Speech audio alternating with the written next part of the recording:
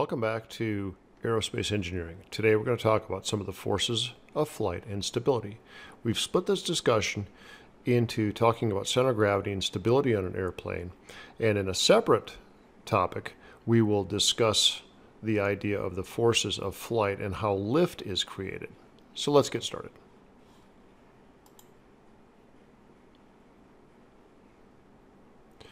When we talk about the forces of that interact on an airplane in flight, what we're really looking at are two positive vectors, lift going up, thrust going forward, which are always counteracted by drag and weight. Now this is kind of an important idea when we talk about stability in flight. And we know from our discussions in earlier classes the idea of static equilibrium is when all of the forces external to a body are in balance. And at that point, the body is neither accelerating nor decelerating. In other words, the net force is zero. Now that's an interesting idea because when we look at an airplane in flight, we know that lift is counteracted by weight. But one thing we always need to remember is that lift is attached perpendicular to the wings. Weight is always pulling straight down, regardless of our attitude. The other interesting idea is that thrust and drag are intimately related, and we will see those as we move into our jet engine calculations. And we'll also see the idea that the faster we go, the more drag we create. Similarly, the more lift we create, the more drag we create. So it's quite a complex interrelationship, very simple on the surface. Now when we look at an airplane, basically you got the four forces of flight. And weight is a gravitational attraction of Earth. As I mentioned, that's always pulling straight down. It does not matter what attitude the airplane is in. So if it's going straight up, the weight is still pulling straight down. If you're in a bank, the weight is pulling straight down. Now lift, that's created by the effect of airflow or the wing going through the fluid, which is the air. Now we'll discuss in a separate lesson some more of the physics of how we create lift, and that'll be the focus of several of our lessons, learning about the mathematics behind that. But suffice it to say that lift always acts perpendicular to my wing plane. So if I roll into a bank, my lift is pulling me into that bank. Thrust is what's created by my engine. And it's opposing drag, but it's really accelerating my airplane forward for the most part. It's how we take off. And drag is the force that's acting in opposite of thrust. Now realize that drag has a couple of different components. We've got drag that is just caused by the airplane shape, the plan form drag. We also have an induced drag, and that induced drag is created by the movement of air as we create lift. That's called induced drag. So a couple of different components of drag which we'll learn about.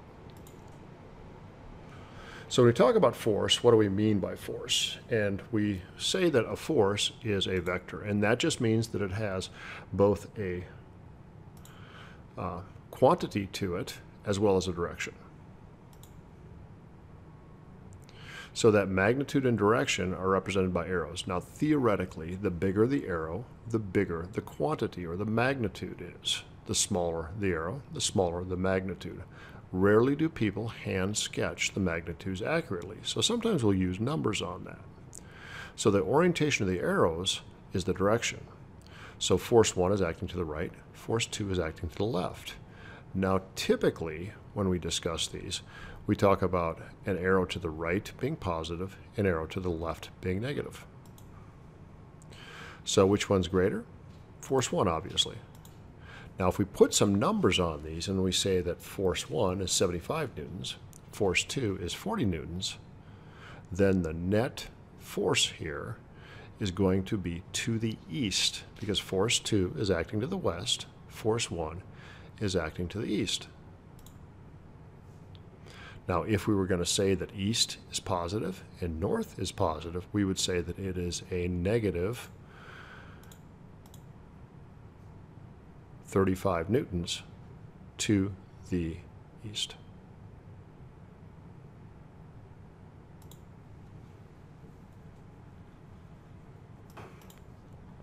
That's a pretty simple idea. Now, if the two forces that apply to an object, what's going to happen is my object is going to accelerate to the right. And that comes from one of Newton's laws that says force is equal to mass times acceleration. So if my net force is non-zero on a non-zero mass, then the acceleration has to have a magnitude and a direction. In this instance, the acceleration is to the right. And when we talk about this resultant force, what we do is we were just basically taking 75 and subtracting 40 newtons, and we're drawing the vector to the right.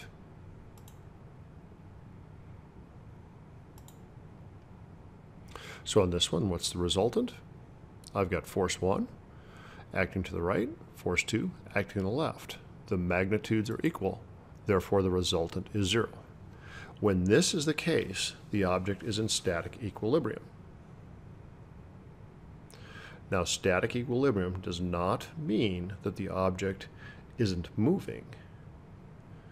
What it really means is the object is not accelerating.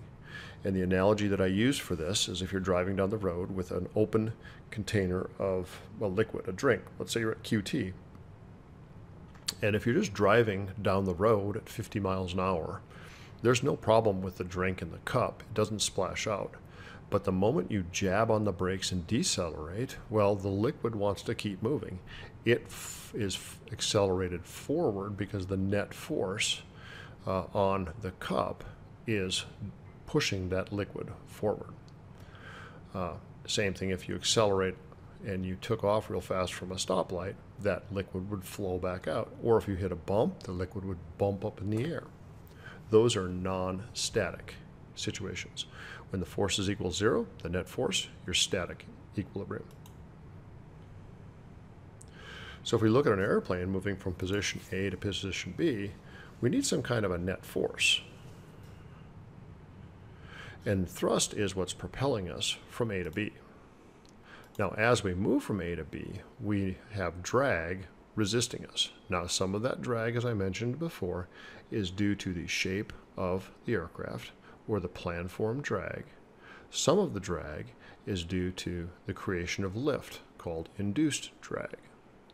But all drag, the net drag, is shown by the blue arrow. It acts to oppose the direction of flight. Now, as we go faster, we get more drag. Ultimately, this is what determines the maximum speed of any object, is the net force of thrust being neutralized by the net force of drag. Now, if thrust and drag are equal, it means that I'm not accelerating. It doesn't mean that I'm not moving. I'm moving, though, at a constant velocity. Or I could have a constant velocity of 0.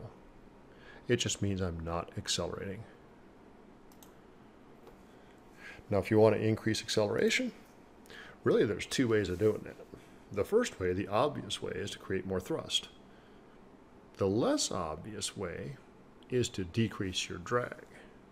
When we learn to fly in a simulator, we'll talk about both of those scenarios. Now, the last scenario that's talked about on the screen here is we could decrease mass. Now, I don't really pitch that as a viable option for most airplanes that you're going to see and experience. We don't throw passengers out the window to decrease our mass.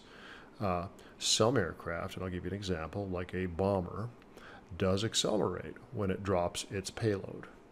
A water bomber fighting a forest fire will accelerate after it drops its fire retardant. But typically, for most airplanes you'll encounter, that's not the case. We don't really decrease mass abruptly to accelerate. Now, the weight, like I mentioned, is always pulling down. It's always pulling straight down. Doesn't matter the orientation of the airplane. Now, it's pulling down at what we call the center of gravity of the aircraft. And essentially, that's the centroid of the airframe. And it's where the plane would balance if we supported it on a stick. When we talk about weight and balance now, we got a couple different things going on. Now the center of gravity is represented by this symbol up here where my cursor is flashing. And in a weight and balance calculation, we have to balance out both the amount of weight the airplane's being asked to lift in addition to the placement of that weight. So let's talk about that. The aircraft manufacturer has an ultimate maximum weight that the airplane can lift. That's basically how much lift can be generated by the wing. It also has a range where the center of gravity has to exist, and that is related to the center of lift. Now, when we talk about this, the airplane's in its flight envelope, or it's controllable inside of that range. If it's outside of the range, one of two things is going to happen. Well, one of three things, actually. I'm either too heavy to fly. I just can't get off the ground. I'm above my maximum gross weight. If the load is too far forward in the airplane, well, then I'm not going to be able to rotate my nose and take off. If the load is too far aft, my airplane's going to pitch up uncontrollably. So let's talk about each one of those and how that's depicted. Now, we always have to adjust and calculate our center of gravity when we perform weight and balance. So many of you may have seen when you take off on an airliner that one of the ground crew comes in and hands the pilot a piece of paper right before they take off. And what they're telling the pilot is the amount of weight in cargo and fuel and people, and that's estimated, that's on the airplane. That pilot is now doing some math up there to be sure that the weight and balance is within limits. There's a few other things they're getting told up there too. So when we do weight and balance, we have to have a reference point. And the reference point is arbitrary. For a light airplane, the common reference point is the firewall. And we call that the datum. And we're going to measure where our moment of rotation is relative to the firewall.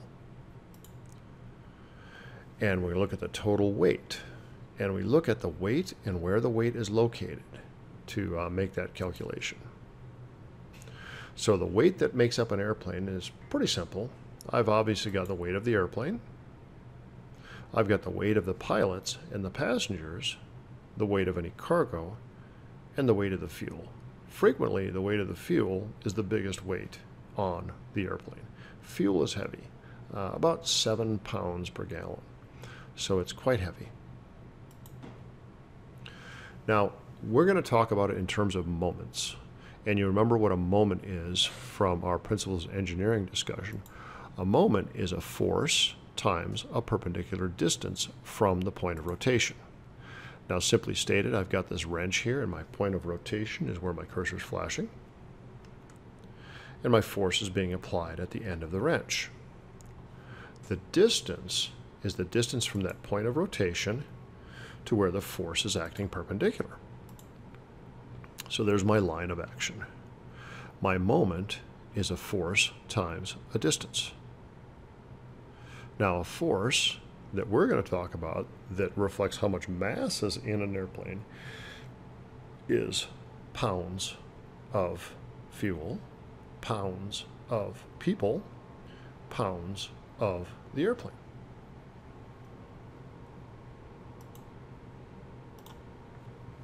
And there's that distance. That distance is the distance perpendicular to the line of action.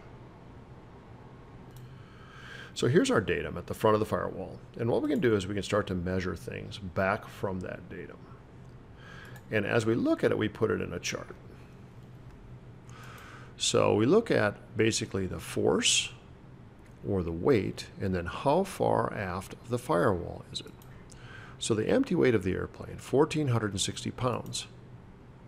I have to start to fill in this stuff. Now, when I add all my weights up, I've got 1,460 pounds of the airplane, a 160-pound pilot, 180-pound co-pilot, 240 pounds of fuel, 340 pounds in the back seat, and 20 pounds of baggage. For 2,400 total pounds in that tiny little airplane.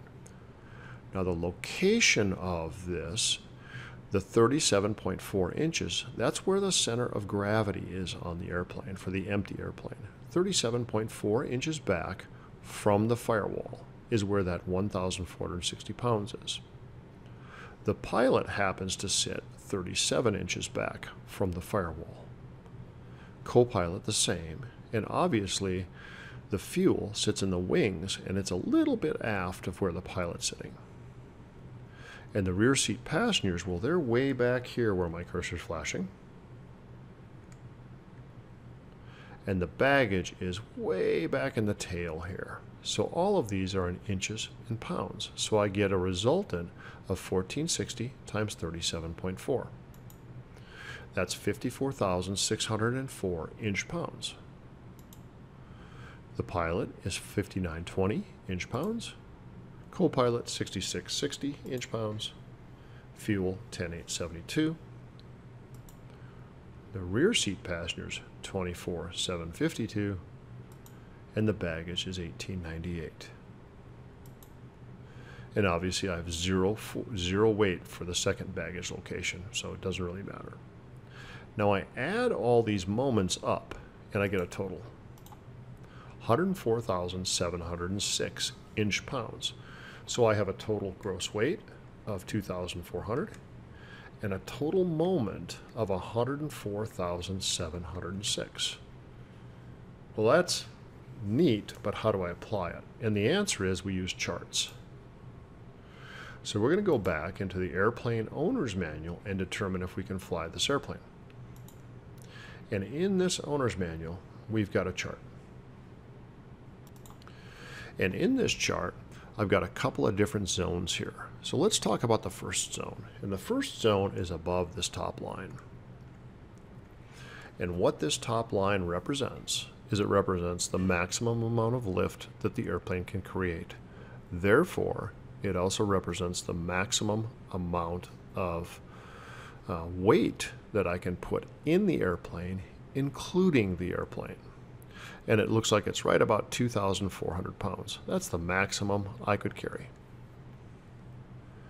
Now, if my loaded airplane moment right here on the bottom side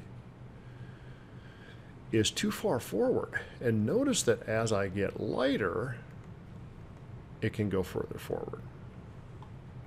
But if it's too far forward, and I'm in this region on the front of the graph right here, well, that's equally problematic. And what that shows me is that my center of gravity is too far forward for my aircraft. So I have to put more weight in the back. If the contrary situation occurs and I've got too much weight in the back, then I'm on the right-hand side of this envelope. And my center of gravity is too far aft. Now, what's going to happen in these two cases? I mentioned it before, but if my airplane is too nose heavy, that's to the left-hand side here where my cursor's flashing, when I get to flying airspeed, I won't be able to rotate. I don't have enough tail authority to lift the nose off and start to fly. This is a pretty rare occurrence to get this far forward. It's really hard to do, to be honest. Now, if I'm too far aft, that's probably more common. That just means I have too much weight too far back in the airplane. The net result of that is as the airplane tries to take off, it rotates, but I can't stop it from rotating. In other words, it'll fly too nose high, it'll stall, and you'll crash. Now, this just means I've got too much weight in the back of the airplane. So what's the fix for these?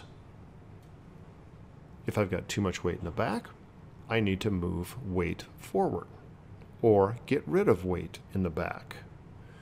If I've got too much weight in the front, I need to move weight backwards or get rid of the weight. So two different solutions. If we look at this, whoop, that's where we are. We're at 2,400 pounds, and we're up here at about 104,000, I think 104 1,500. So we are right on the raggedy edge of controlled flight. Now we're going to stop there, and our next topic will bring up this idea, what are the forces of flight? And what we're going to do now is we're going to open our center of gravity calculations and take a quick look at it. So let's take a moment and pause and download our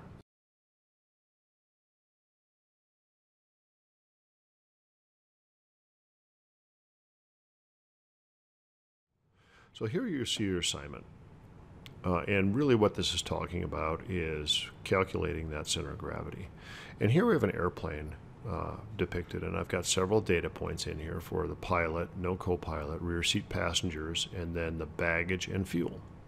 So you're going to come down here and you're going to complete this chart. Remember, you're putting the forces or the weights in this column, and then you're computing the moment by taking the force times the distance aft of the firewall. You'll sum the total forces and sum the total moment. Then you're going to find that point on this chart where it lies. From that point on the chart, you'll answer the question here, and you're going to solve the problem. I'm going to give you a hint. You're not going to be within the operating limits on this first go-round. So I'm going to ask you to do the exact same mission with the exact same people and cargo and rearrange locations to get the moment and the total mass within limits, and then display your answer up here on this chart. So that's a center of gravity calculation. In class, we'll look at it for larger airplanes, for like a 737 manual and a few others. So it's a pretty straightforward computation. Go ahead and finish that, finish conclusion questions, and we'll turn that in. Thanks for watching.